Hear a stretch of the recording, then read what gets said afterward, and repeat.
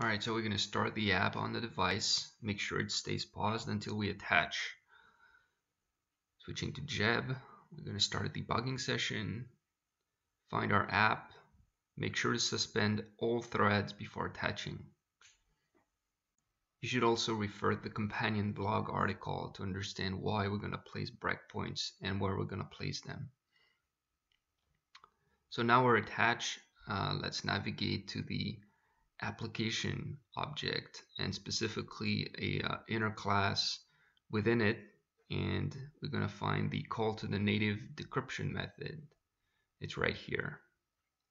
So let's place a breakpoint on that method. Now we can resume the threads. The breakpoint is going to be hit. So we're going to do a step into and navigate within the ARM native code right here.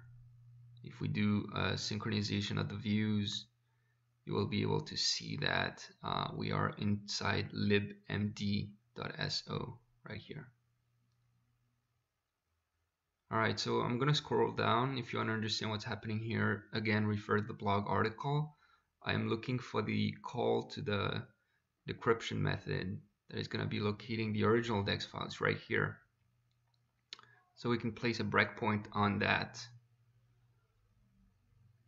I'll resume the program. The breakpoint is hit. Now I'm going to show you the debugger views, and you can see the path to the jar file that will contain the decrypted DEX file. We can now step over that call, and that is it. We have our file at the given location.